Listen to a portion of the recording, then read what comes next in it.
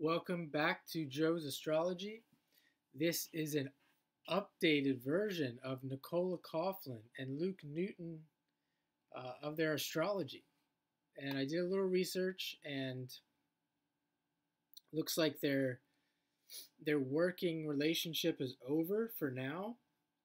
And Luke seems to have a new girlfriend, and Nicola seems to be more involved in her work. So let's take a look. And I'm going to look at the transits. I don't have the transits up here on the screen, but here's Luke's chart here on the left. Nicola's is on the right. And looking at his chart first, as we speak, Venus is down here. I'm not sure exactly where it is, but it's going to this week, it's going to be sometime around this week. It's aspecting, or it's making a contact or a conjunction with this Mars, and then it's going to hit Moon. That's Venus, the planet. We look at it. I'm just going to look at this as a very basic, simple way. Venus is a more fortunate planet, a planet that can represent good times and love. He's got that going over his Mars and his Moon. It's going to be hitting his Moon here soon, in the next couple of weeks. And we can go over here to Nicola's chart, and Mars, the opposite of Venus, the planet that is more about work, effort, hard times, work. Did I say that? Yeah, I said that. Work, effort, hard times, getting things done, etc. And Mars is currently going over that Moon. So it's not going to hang out there very long. It's just been there for about, we could say it's been right about here for maybe 2 weeks.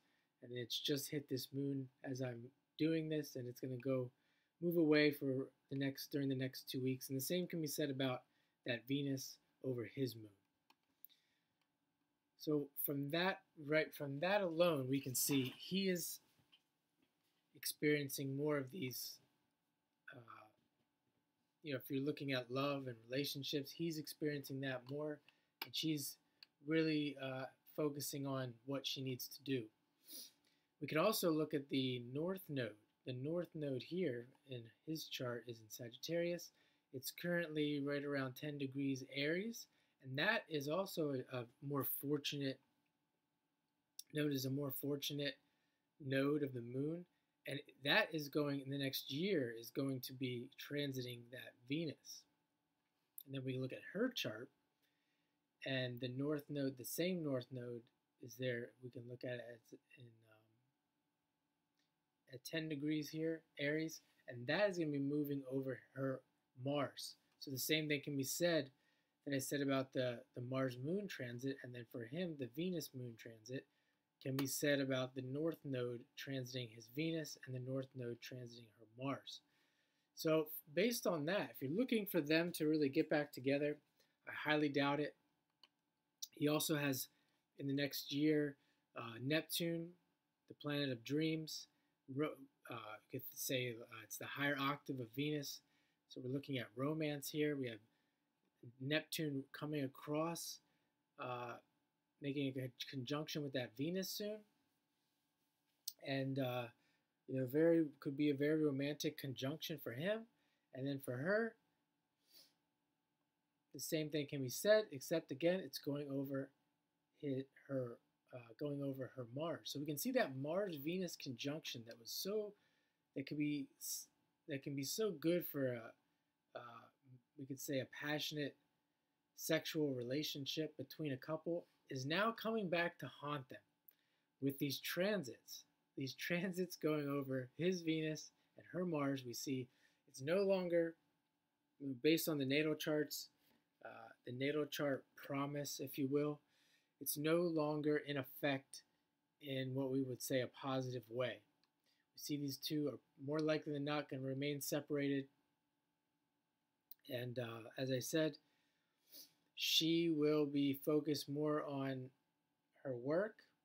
And we can see Saturn is also making, we think of Saturn as the planet of work, is currently on her Jupiter.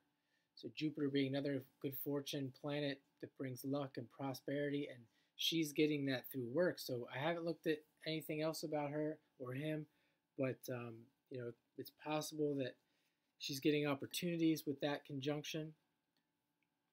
We can look at Saturn, Saturn in his chart.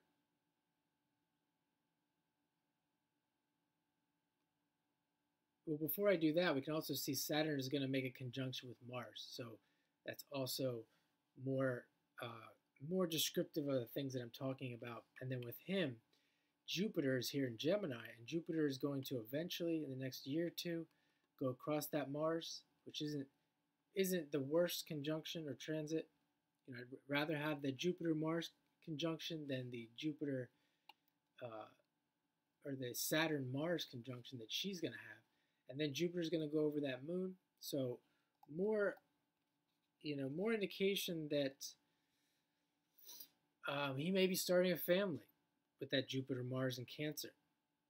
He may be, have marriage on his mind in the future here, where with her it's more about work.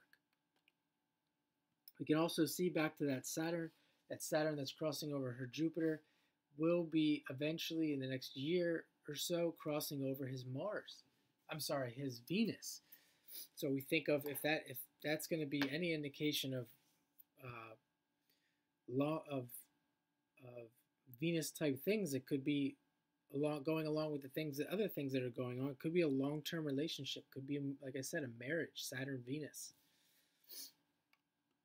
So we do see them just with that alone going their separate ways.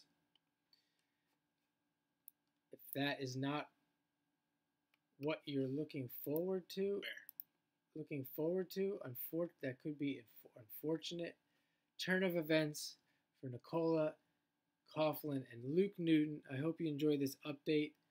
And if anyone is interested in astrology readings, I should have said this in the beginning, I'll be happy to do readings for you. I'm very affordable right now. Send me an email anytime, and I'll be happy to look into astrology for you. And have a great day.